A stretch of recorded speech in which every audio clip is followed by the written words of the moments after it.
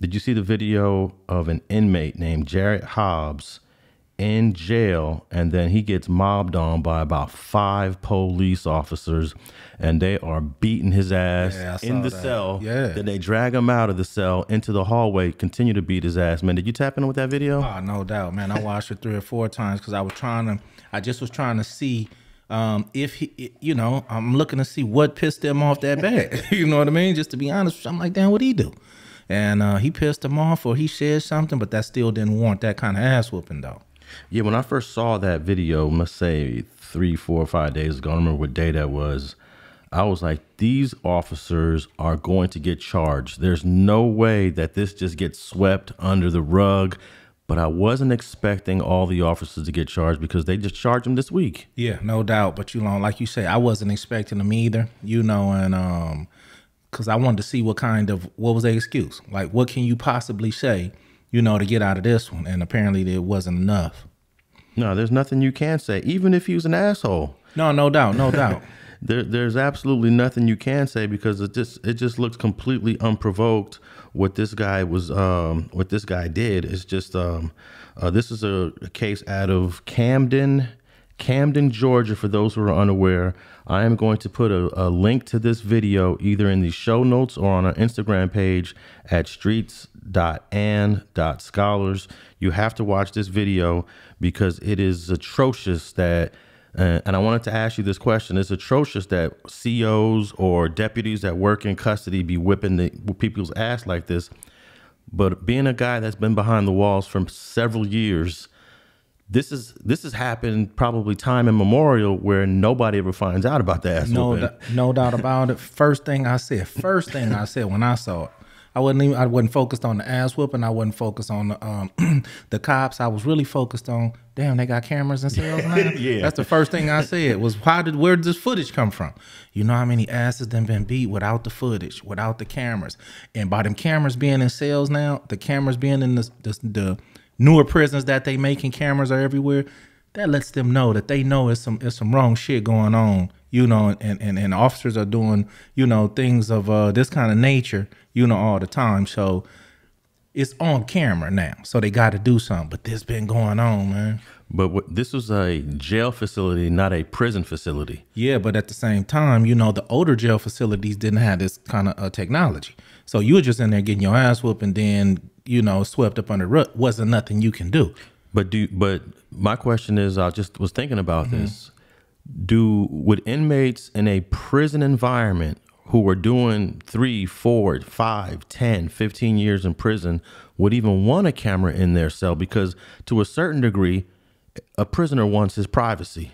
No doubt. And I think that's illegal to actually have one in a prisoner cell. Like you say, this is a county jail facility. So they do probably, because this is only a processing tank. This is not a cell where somebody's actually living, so technically in prison, you could still go up in there and get your ass whooped. And they don't know what happened actually in that cell. All they know is can count who went in and who came out. You get what I'm saying?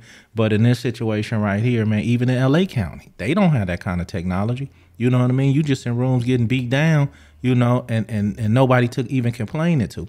And even if, say, the superiors as far as sergeants and lieutenants would do something about it, it's your word against the officers. So they're definitely going to believe the officers. So this was a situation, man, where they got caught. Basically, they got caught, but they whooped his ass, man. Yeah, I think that without this camera footage, of course, we wouldn't even know about this. Exactly. Plus, this is their footage. I heard it had to get subpoenaed. And here's another thing. Even though the footage does exist, they own and control it. And I was wondering how it even got out. See, that's what I was wondering. So somebody subpoenaed the info. A judge signed off on it has to be released to the public because there's been a special request made, something along those lines. Yeah. If that request was never made, we wouldn't even know about the footage. Or if the judge decided, I'm not going to let this footage out, we would never know. So that's another hurdle too. Just because they got cameras there don't mean we're ever going to see that footage. No doubt. So that's just another thing.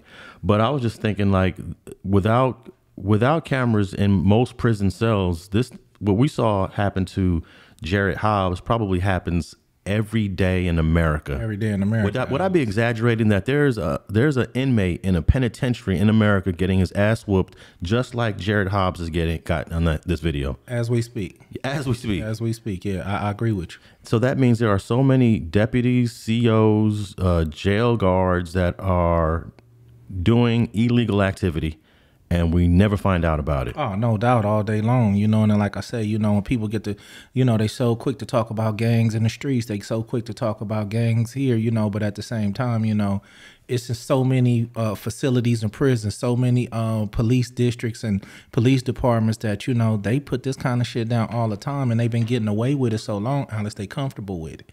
You know, these officers were fairly new. One of them was only on the job 18 months, one was on the job 6 months, and I think the other one was 3 years. That's not a very long time, but at the same time, if the guys that was on the job 18 months and 6 months watching the guy 3 years that's on the job 3 years do this, they say, okay, this protocol. So this is what we do. We can get away with this, no problem. And now you find yourself, you know what I mean, arrested, booked into the same county jail that you once worked in. Now, I noticed that there were 5, if you counted, there was 5 different cops there, but they only charged 3. And I noticed there was a brother there too in the back. Right. My question was that brother trying to get through to get some licks in, or was he trying to say, hey, back up, because it never got to that point? You know, he could have been doing a 42 fake, you know, acting like he in on it, but he ain't finna hit one. You know, then I seen a couple officers hit another one in the back. You know, they hitting each other. They trying to get to this dude so cold. You know what I mean? But I think the brother was, man, just more or less like back there faking, like, y'all gonna do that, but I'm gonna act like I'm with y'all, but you know. Well, he didn't get charged, so yeah, I had to watch that a few times because I was really focusing on this brother. Thanks for checking out this short clip of the Streets and Scholars podcast with Alex Alonso and FG. If you want to check out the entire episode, visit your favorite podcast platform. We could be found on Apple Podcasts, Google, Spotify, and iHeart. Just tap in on your cell phone, tablet, computer, or your favorite device, and guaranteed to get at least an hour of this fire content. And thanks for checking out another episode of Streets and Scholars.